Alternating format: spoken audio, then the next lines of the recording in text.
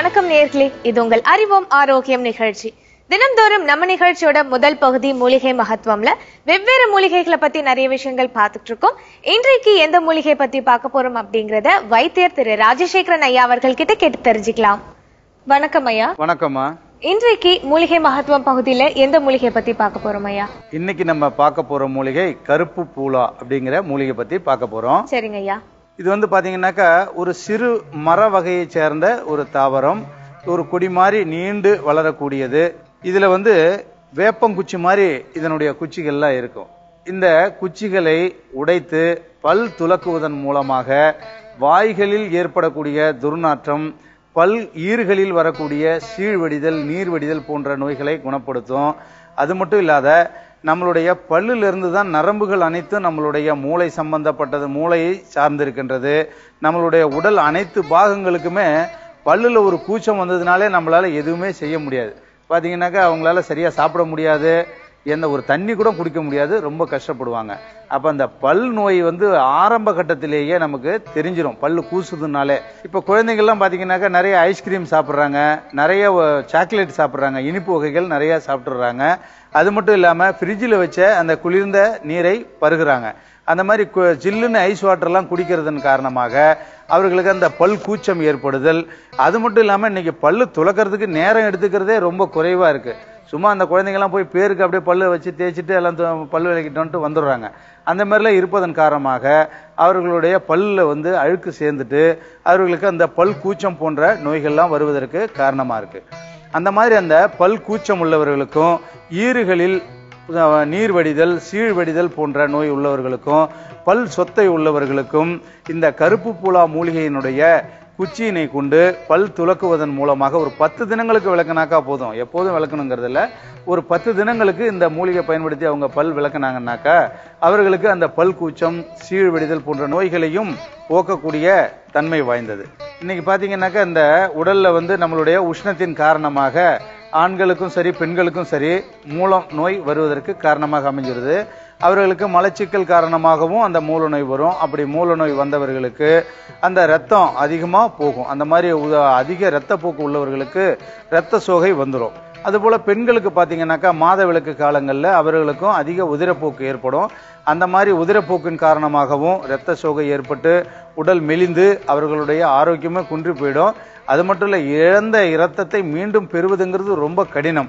அதனால அந்த மாதிரி இரத்தப்போக்கு உள்ள காலங்களில் உடனடியாக நம்ம வந்து இந்த மூலிகையை, கருப்பு பூலா அப்படிங்கிற இந்த மூலிகையை நம்ம பயன்படுத்தி ஒரு 15-20 தினங்களுக்கு காலை மாலை என்று 2 வேளையும் சாறு எடுத்து ஒரு அரை அவுன்ஸ் வீதமாக உட்கொள்வதன் மூலமாக அந்த பெண்களுக்கு ஏற்படக்கூடிய உதிரப்போக்கையும் கட்டுப்படுத்தும்.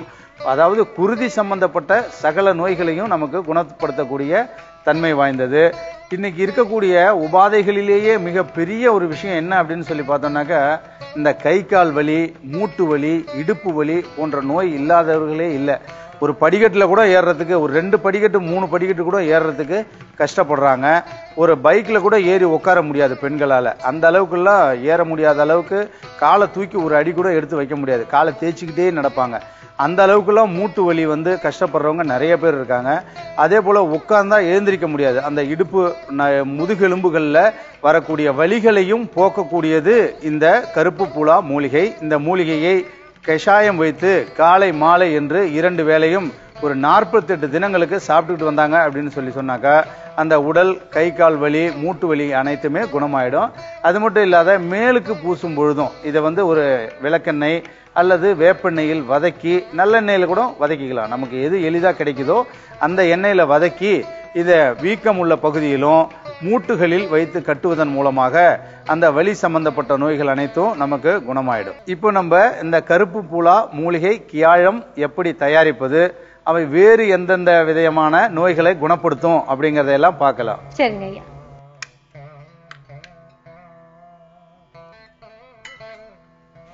தண்ணீர் கொடுங்க.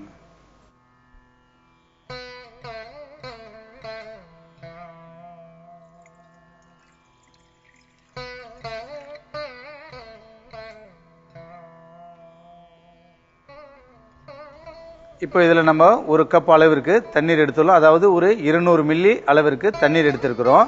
இதுல நம்ம இந்த சுத்தம் செய்து வைத்துள்ள இந்த கருப்பு புலா மூலிகையை இலையை நம்ம இதுல போடுறோம்.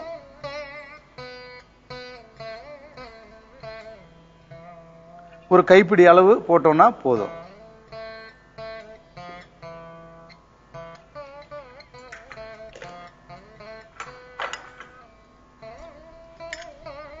இதை நல்லா சுண்ட காய்ச்சி கொள்ள வேண்டும். இப்ப 200 மில்லி தண்ணி எடுத்திருக்கோம்னாக்கா அது வந்து ஒரு 100 கிராம் அளவிற்கு சுண்டும் வரைக்கும் காய்ச்சணும்.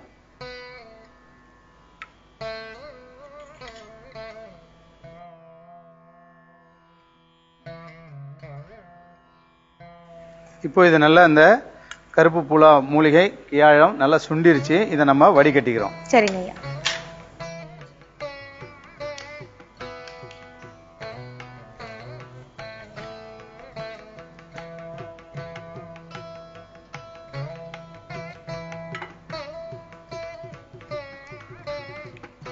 இப்போ நமக்கு தேவையான இந்த கருப்பு புலா மூலிகை கியாழம் ரெடி ஆயிடுச்சு. இதை ஒரு அரை அவுன்ஸ் வீதமாக காலை மாலை என்று உட்கொள்வதன் மூலமாக பெண்களுக்கு வரக்கூடிய சூதக கட்டு நீங்க பெறும். அதிகப்படியான அந்த இரத்த போக்கை கட்டுப்படுத்தும். இன்னொரு மிக முக்கியமான விஷயம் இந்த கருப்பு புலா மூலிகையில உள்ளதை பத்தி நம்ம இப்ப பார்க்க போறோம். அதாவது இன்னைக்கு இருக்கக்கூடிய ஒரு பெரிய சவால் என்ன அப்படின்னு பாத்தீங்கன்னாக்கா நிறைய பேருக்கு முடி உதிர்தல். அதாவது முடி நிறைய பேருக்கு இன்னைக்கு தலையெல்லாம் சொட்டையாவே ஆயிடுது. தலையில வந்து பாத்தீங்கன்னா பெண்களுக்கே கூட பாத்தீங்கன்னாக்கா வழுக்கை விழுந்துருது. அந்த மாதிரி வழுக்கை விழுந்தவர்களுக்கும் கூட இந்த கருப்பு புலா மூலிகையினுடைய பழத்தை எடுத்து தேங்காய், அதாவது ஒரு கொப்பரை தேங்காய் இருக்கு பாத்தீங்களா, அந்த கொப்பரை தேங்காயில அந்த கண் பகுதியை துளையிட்டு அதுல இருக்கிற 1/4 பாகத்திற்கு அளவிற்கு தண்ணீரை வெளியேற்றணும். கொஞ்சம் அளவு மட்டும் தண்ணி உள்ள வச்சுக்கணும். அந்த மாதிரி அந்த தண்ணீர் இருக்கும் பொழுது அதனுள் இந்த கருப்பு புலா மூலிகையினுடைய பழங்களை நிரப்பி 1/4 பாகத்திற்கு நிரப்ப வேண்டும். அதுபோல நிரப்பி அந்த கண்களை அடைத்து ஒரு துணியில வந்து ஒரு அரக்கு என்று சொல்வார்கள், அந்த அரக்கை வந்து ஒரு துணியில தடவிட்டு அது மேல பற்று மாதிரி பூசி அதை மூடிடணும். நல்லா துணியில கட்டி ஒரு 30 தினங்களுக்கு பூமியில் மண்ணில் புதைத்து வைத்து விட வேண்டும். அதுபோல புதைத்து வைத்திருந்து 30 தினங்களுக்கு பிறகு அதை எடுத்து அந்த தேங்காயினை உடைத்து தேங்காய் பழம் இரண்டையும் சேர்த்து நன்றாக அரைத்து அவற்றை அந்த அரைத்த விழுதுவை தேங்காய் எண்ணெயில் இட்டு காய்ச்ச வேண்டும். காய்ச்சி வடிகட்டி அந்த தைலத்தை எடுத்து வைத்துக் கொண்டு நாம் தலையில் தடவுவதன் மூலமாக முடி உதிர்வதை தடுப்பது மட்டுமல்லாமல் நீண்ட கூந்தல் வளர்வதற்கும் பயனுள்ளதாக இருக்கும். அது மட்டும் இல்லாம அந்த தைலத்தை நாம் தலைக்கு தேய்க்கும் பொழுது மூளை கண் சம்பந்தப்பட்ட நோய்கள் வருவதை தடுத்துக் கொள்ளலாம். மூளைக்கும் கண்களுக்கும் நல்ல குளிர்ச்சி தரக்கூடிய ஒரு சிறந்த மூலிகையா இருக்கும். ஏன்னா இன்னைக்கு நிறைய பேர் எண்ணெய் தேய்ச்சி குளிக்கிறதே இல்லை. அந்த மாதிரி எண்ணெய் தேய்ச்சி குளிக்காத இருக்கிறவங்க கூட இதை வந்து பயன்படுத்தினாங்க அப்படின்னு சொன்னாக்கா அவர்களுக்கு அந்த மூளைச்சூடு குறையும், தலையில் ஏற்படக்கூடிய அந்த தலைச்சூட்டையும் குறைக்கக்கூடிய தன்மை வாய்ந்தது. இன்றைக்கு இந்த மூலிகை பற்றி நிறைய விஷயங்கள் எங்களுக்காக சொன்னீங்க ஐயா. அந்த மூலிகை வச்சு கியாழம் எப்படி தயார் பண்ணணும் அப்படிங்கறதும் எங்களுக்காக சொன்னீங்க. ரொம்ப ரொம்ப நன்றி.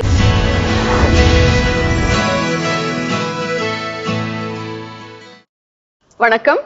இன்னைக்கு நம்ம ஆர்கானிக் அறுசுவை நிகழ்ச்சியில செய்ய போறது கீரை சன்னா பன்னீர். இந்த சன்னா பன்னீர் செய்யறதுக்கு தேவையான பொருட்கள் என்னன்னு பார்க்கலாம். ஊற வைத்த கொண்டக்கடலை, பாலக்கீரை, பன்னீர், வெண்ணெய், வெங்காயம், இஞ்சி, பூண்டு, பச்சை மிளகாய், கொத்தமல்லி தழை, ஜீரகம், கரம் மசாலா, தனியாத்தூள், கடல் எண்ணெய், இந்துப்பு. கொண்டக்கடலை வந்துட்டு ஓவர் நைட் ஊற வச்சுக்கோங்க. ஊற வச்சு எடுத்துட்டு அதை குக்கர்ல நம்ம இப்போ குக் பண்ணிக்கலாம்.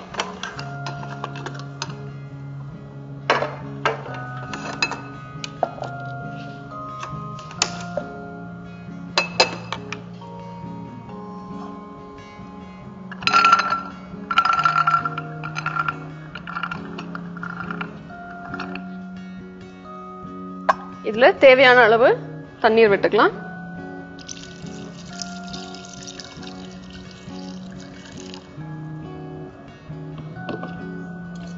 அப்புறம் இந்துப்பு.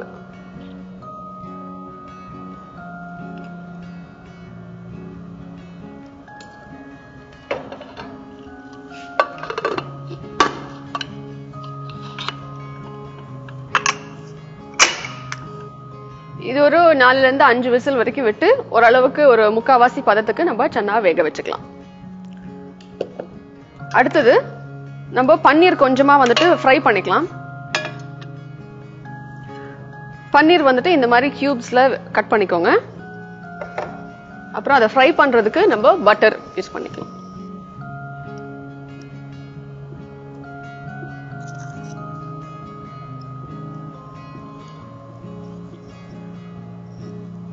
பட்டர் அளவுக்கு நல்லா உருகுனதுக்கு அப்புறமா அதுல கொஞ்சமா ஜீரகம் தூவிக்கோங்க. இதுல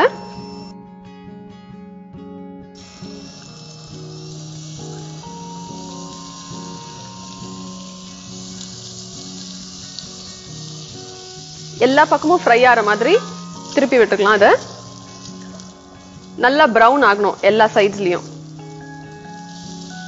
இந்த டிஷ்ல என்ன ஸ்பெஷாலிட்டி பாத்தீங்கன்னா, இதுல நம்ம வந்து கீரையும் போட போறோம். கீரையோட பன்னீரோட பீசஸ் அப்புறம் சன்னா. இது வந்துட்டு உங்களுக்கு ரொம்ப டேஸ்டியான ரொம்ப ஹெல்தியான ஒரு டிஷ். ஏன்னா நம்ம கீரை சாப்பிடாத குழந்தைங்க கூட வந்துட்டு பன்னீர் விரும்பி சாப்பிடுவாங்க. ஸோ அதையும் நீங்க இது கூட கலந்து கொடுத்துட்டோம் அப்படின்னா ரெண்டும் சேர்ந்து உள்ள போயிடும்.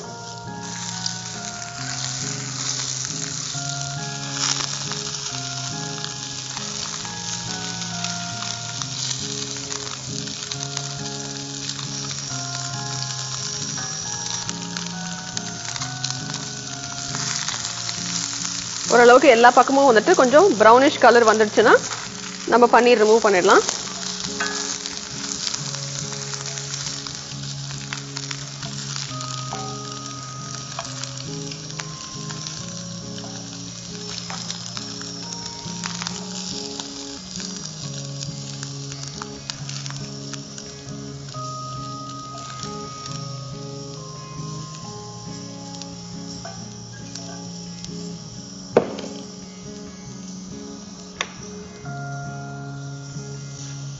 இப்போ இதே பேன்ல நம்ம ஒரு 2 ஸ்பூன் கடலை எண்ணெய் விட்டுக்கலாம்.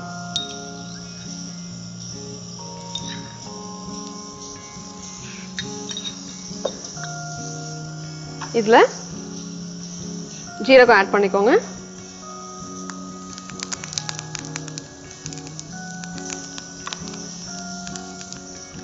அப்புறம்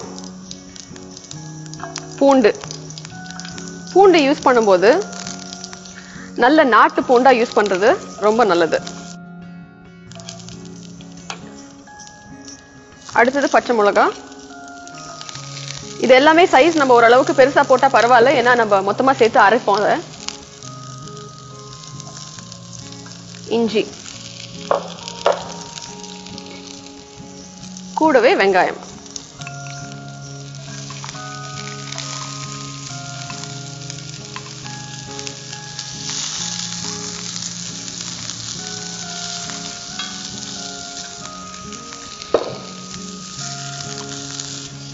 இப்போ இதுல நம்ம வெங்காயம், இஞ்சி, பூண்டு, பச்சை மிளகாய், ஜீரகம் இதெல்லாத்தையும் ஆட் பண்ணியிருக்கோம். இப்போ இது நல்லா ஃப்ரை ஆயிடுச்சு. இது கூட நம்ம நல்லா வாஷ் பண்ணி கட் பண்ணி வச்சிருக்க இந்த பாலக்கீரை போட்டுக்கலாம்.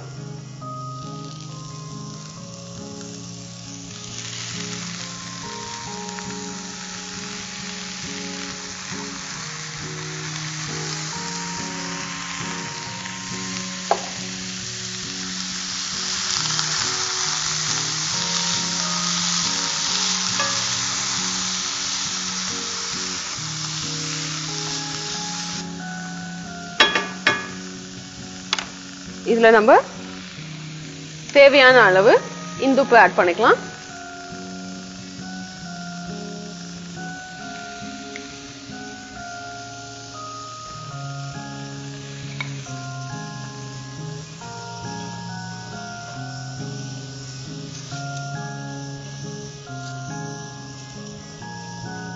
கீரை நல்லா வதங்கிடுச்சு. இதுல நம்ம எடுத்து வச்சிருக்க இந்த பொடி எல்லாம் வச்சிருக்கோம் இல்லையா, அதை ஆட் பண்ணிக்கலாம்.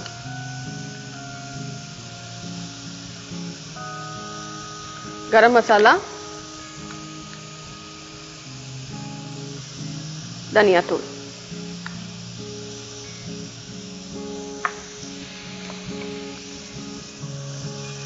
இப்போ இதுல அந்த பச்சை வாசனை போற வரைக்கும் நல்லா ஃப்ரை பண்ணிக்கோங்க.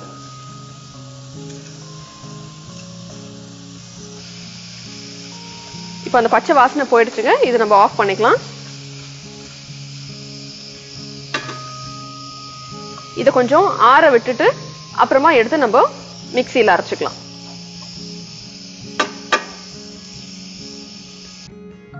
இப்போ ஸ்டீம் வந்துட்டு சன்னா அந்த குக்கர்ல நல்லா ரெடியூஸ் ஆயிடுச்சு. நம்ம ஓபன் பண்ணி பார்க்கலாம் வெந்துடுச்சான்னு.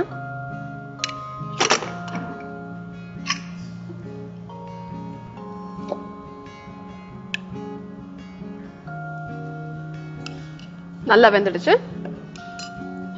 இப்போ இந்த மாதிரி ஒரு அகலமான பாத்திரம் எடுத்துக்கோங்க. இதுல நம்ம பாக்கி அந்த கறி பண்ணிக்கலாம். இந்த ஆற வச்சிருந்தோம் இல்லையா, அந்த கீரை வெங்காயம் இதெல்லாம் போட்டது இதை கொஞ்சமா அரைச்சுக்கலாம்.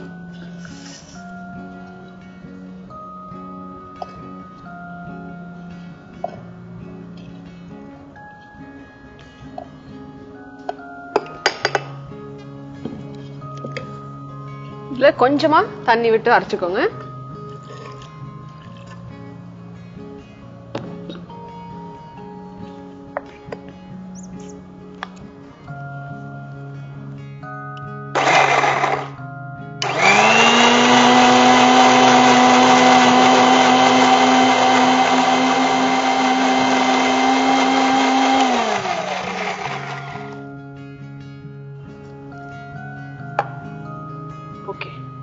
இது நல்லா அரைச்சாச்சு,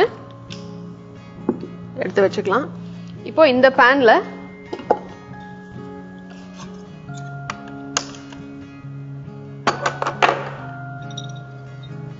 எண்ணெய் ஒரு 2 ல இருந்து 3 ஸ்பூன் அளவுக்கு விட்டுக்கலாம்.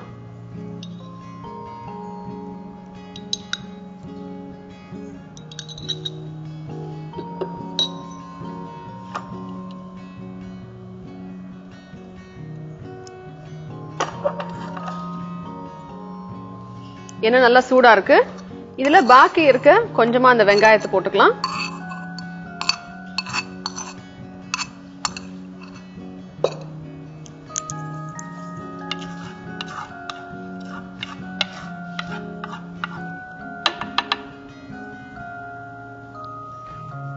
இந்த சன்னா வேக வச்சிருக்கோம் இல்லையா, அதை கொஞ்சம் கொஞ்சமா எடுத்து இதுல ஆட் பண்ணிக்கலாம்.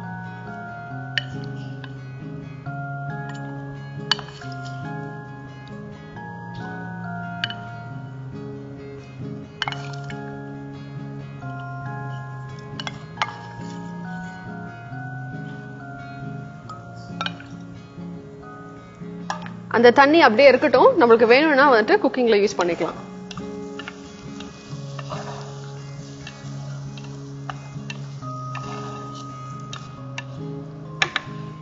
இதுல இப்ப நம்ம அரைச்சு வச்சிருக்கிறத சேர்த்துக்கலாம்.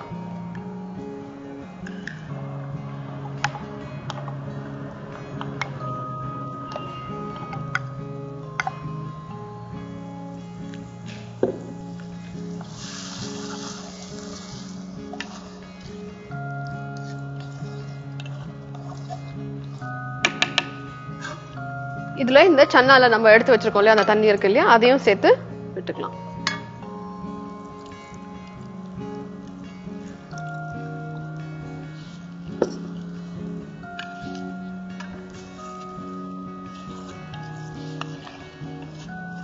நம்ம தேவையான மசாலா எல்லாத்தையுமே ஆட் பண்ணியாச்சு, உப்பும் போட்டாச்சு. இப்போ இந்த கிரேவியோட கன்சிஸ்டன்சி கொஞ்சம் திக் ஆயிடுச்சுன்னா நம்ம நிறுத்திடலாம். ஃப்ரை பண்ணி வச்சிருக்க இந்த பன்னீர் பீசஸையும் ஆட் பண்ணிக்கலாம்.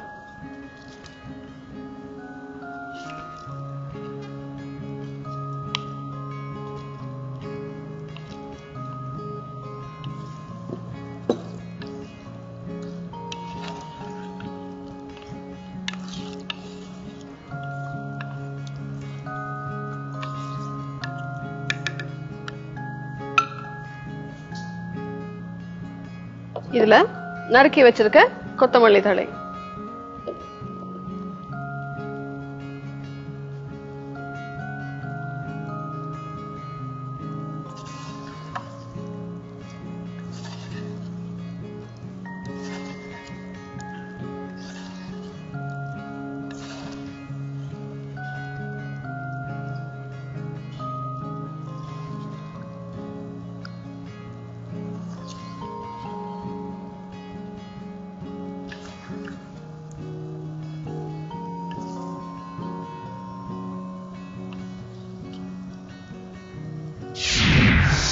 கீரை சென்னா பன்னீர் செய்யும் முறை. குக்கரில் ஏற்கனவே ஊற வைத்த கொண்டை கடலையை போட்டு தேவையான அளவு தண்ணீர் மற்றும் இந்துப்பு சேர்த்து வேகவிடவும். ஒரு வாணலியில் வெண்ணெயை உருக வைத்து அதனுடன் சீரகம் தூவி பன்னீர் துண்டுகளை பொன்னிறமாகும் வரை வறுத்து எடுத்துக் கொள்ளவும். அதே வாணலியில் கடலை எண்ணெய் விட்டு சீரகம், பூண்டு, பச்சை மிளகாய், இஞ்சி, பெரிய வெங்காயம் சேர்த்து வதக்கவும். இதனுடன் பாலக்கீரை மற்றும் தேவையான அளவு இந்துப்பு சேர்த்து தனியா தூள் தூவி நன்கு வதக்கி ஆறவிடவும். மிக்சியில் ஏற்கனவே ஆற வைத்த பாலக் கலவையை போட்டு தண்ணீர் சேர்த்து அரைத்து கொள்ளவும். ஒரு பாத்திரத்தில் கடலெண்ணெய் விட்டு அதில் பெரிய வெங்காயம், வேக வைத்த கொண்டை கடலை, அரைத்த பாலக்கீரை, வறுத்த பன்னீர், கொத்தமல்லி தழை தூவினால் கீரை சென்னா பன்னீர் தயார். இப்போ நம்ம கீரை சன்னா பன்னீர் ரெடி ஆயிடுச்சு. இதை சப்பாத்திக்கு ஒரு சைட் டிஷ் மாதிரி நீங்க யூஸ் பண்ணலாம். இல்லனா ஜீரா ரைஸ் கூட இல்ல வெஜிடபிள் புலாவ் கூட வச்சு சாப்பிட்டாலும் நல்லா இருக்கும். உங்க வீட்ல இதை சமைச்சு பாருங்க, எப்படி இருக்குன்னு சொல்லுங்க. மீண்டும் அடுத்த ஆர்கானிக் அறுசுவை நிகழ்ச்சியில சந்திக்கலாம். நன்றி, வணக்கம்.